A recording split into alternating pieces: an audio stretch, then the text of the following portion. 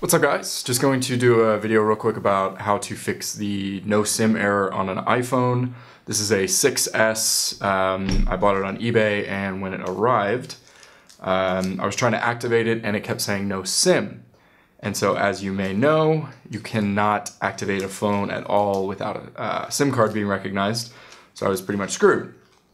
So basically, I just tried everything. I went onto every blog I could find. I tried everything, trying to get this phone to work, and couldn't do it. So I figured what I might as well do is just go for broke and start basically breaking things and try to get it to work.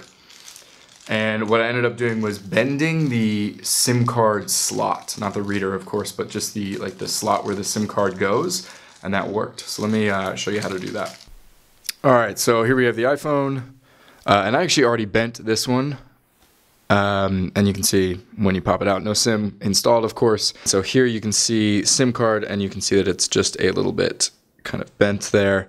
And I actually have another reader here, so I'm going to show you that this doesn't actually work with a regular reader. So this one here you can see is not bent. This is just straight out of the phone one. So you can see no SIM. And then when I put this one in, and this was actually just a reader I got off of China, or off of eBay for almost nothing, no fix. Still says no SIM, even if I do the trick where you try and turn off the airplane mode and then back on. That sometimes will fix it, says some of these blogs that are lying. No SIM.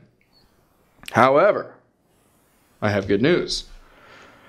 So when I go and take this one out, switch it over to the other one. All right, so here you can see the other reader that I have that was already in there is bent just slightly in the center. Gonna pop in the SIM card here. And then take the phone, which is on no SIM, of course.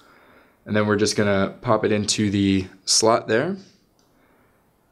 And you are going to have to push it quite a bit because it is bent slightly, so it's really going to be forcing down against those contacts. And then immediately we switch to no service, which means you can activate your phone. And I'm out of the country, which is why that says no service. I don't have an activated SIM card, but I guess I do. Look at that. Cool. So as you can see, it works. So maybe this will solve the problem for you. And so in order to bend the reader, it's really easy to do by hand. This is the straight one, the extra that I have. I'll just go ahead and show you. This is the top of the reader, so the part that will face the top of the phone. You're just going to go ahead and grab it and give it a bit of a push down, and so you can see right there it is bent, and then you will just install it like usual. Alright, so that will pretty much wrap it up for the video. If you've gone through the blogs and tried their different steps of resetting your phone, doing a software update, and those didn't work, hopefully the problem was indeed with the contacts not lining up with your SIM reader and your SIM card. If that's the case, this honestly should work for you. If not, the other option you might have is you can get it professionally done, or you can try it yourself, but you will have to open your phone, is replacing the SIM reader. The only problem with that is, once again, it's kind of a liability. You're gonna, toss your warranty, and you're also gonna have to open your phone, which is always a risk. And if that doesn't work, I don't know what to tell you. Good luck. If this video was helpful for you, please feel free to subscribe, and you can leave me a comment below. Thanks, guys.